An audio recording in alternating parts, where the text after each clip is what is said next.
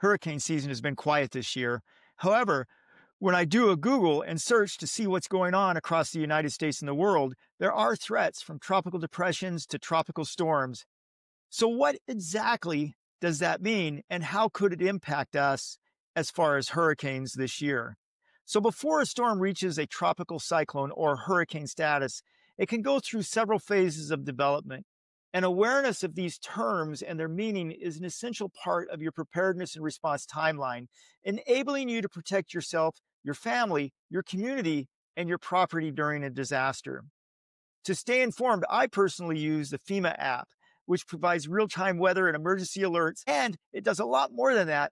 But I want to focus on the keywords that I often see in the alerts that this app presents me, and then what that means exactly. So, for example, when storms are posing a tropical cyclone risk, they are categorized into several key stages based on the risk each stage poses. These include a tropical disturbance, which is the initial stage of a storm and is defined as a cluster of thunderstorms that form over warm tropical waters.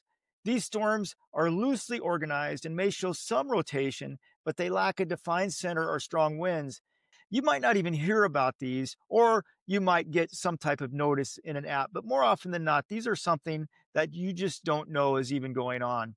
If the tropical disturbance becomes more organized and develops a defined center of low pressure, it's then classified as a tropical depression.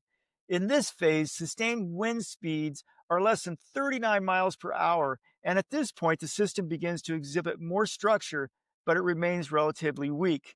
You might feel this, and it might be like you're getting a little bit of rain, a little bit of wind, but nothing that major. When the sustained winds, however, reach a speed between 39 and 73 miles per hour, the system is upgraded to a tropical storm. It's at this stage that the storm is given a name, and the system becomes more organized with a well-defined circulation and can start to bring heavy rains and strong winds to the affected area. This is a stage that you need to be paying attention to and monitoring to see if it's going to advance into the tropical cyclone or hurricane area.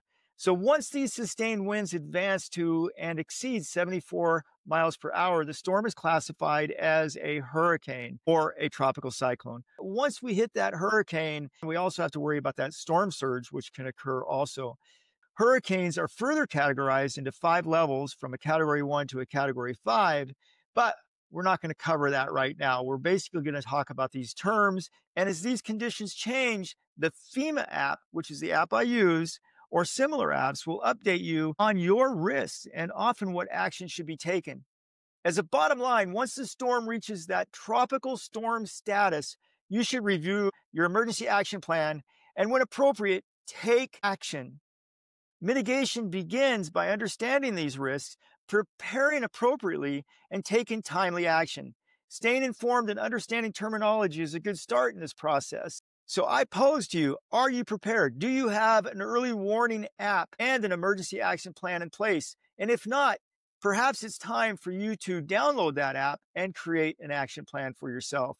The FEMA app is available for both Android and Apple and can be downloaded on Google Play and on the Apple App Store. I strongly encourage you to consider the FEMA app and downloading it onto your system and setting it up so that it can give you warnings of different types of storms that might occur in your area.